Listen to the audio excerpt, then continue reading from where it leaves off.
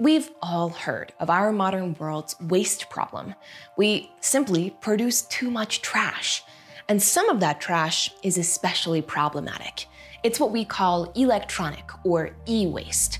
But new research from the lab and its partners has designed a new process that involves eating e-waste to recycle it. And not in the way you might think.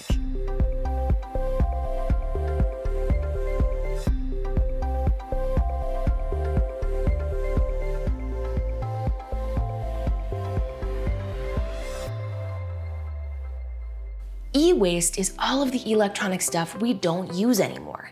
Old TVs, smartphones, computers, printers, you name it, can all end up here in the junkyard. And some of these products can contain materials that make them hazardous, which poses a problem for what the heck we do with these items once they end up here. One such ingredient type in these items is rare earth elements. Rare earth elements are things like all of these guys, and they're used in our modern electronics like smartphones and computers. And they can pose a serious pollution problem once they end up as e-waste. Basically, rare earth elements are actually not that rare. They are relatively abundant in nature, but we classify them as rare earth. They are relatively difficult to extract, and actually they are used many applications in our daily life, such as for energy, magnets, electronics, and many more applications. Rare earth elements are only mined in a few countries in the world, and the mining process can be really expensive and environmentally destructive. So if we want to move toward a more sustainable life cycle for products like these, then figuring out how to recycle and reuse rare earth elements instead of always mining for new ones every time we want some and just letting these sit here and leach away, well, figuring out how to recycle rare earth elements is pretty essential.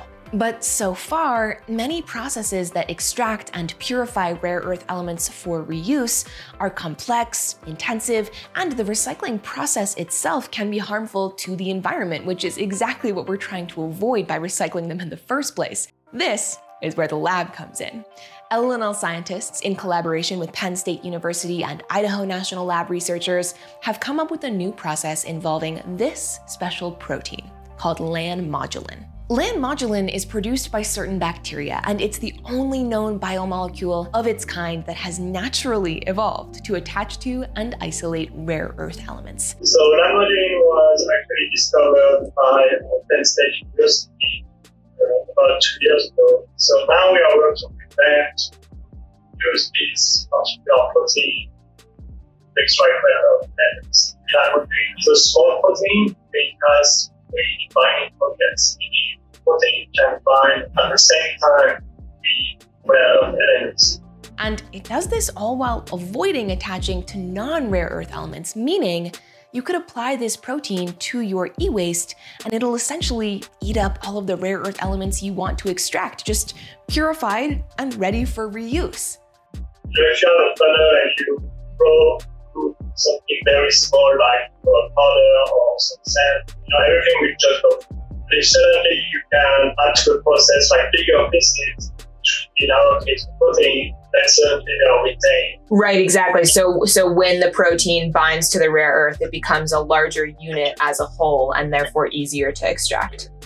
Yes. Okay. I think the main message of this study and the process that we have to think outside the box when different processes to extract the protein. It doesn't necessarily have to synthetic chemicals.